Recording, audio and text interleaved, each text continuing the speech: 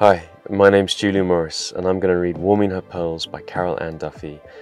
I love this poem. It is a highly erotically charged fever dream of a poem about one woman's love for another. Next to my own skin, her pearls. My mistress bids me wear them, warm them until evening when I'll brush her hair. At 6, I place them around her cool, white throat. All day, I think of her, resting in the yellow room, contemplating silk or taffeta. Which gown tonight? She fans herself, whilst I work willingly, my slow heat entering each pearl, slack on my neck, her rope. She's beautiful.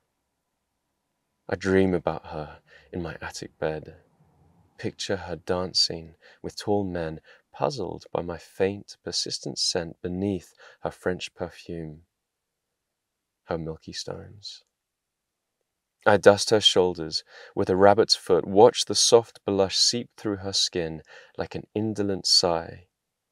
In her looking glass, my red lips part as though I want to speak. Full moon. Her carriage brings her home. I see her every movement in my head.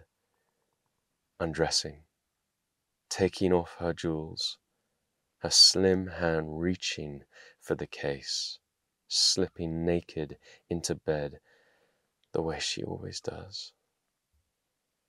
And I lie here, awake, knowing the pearls are cooling even now in the room where my mistress sleeps.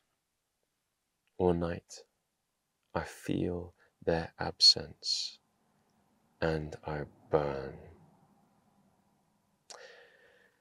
Have an amazing Pride.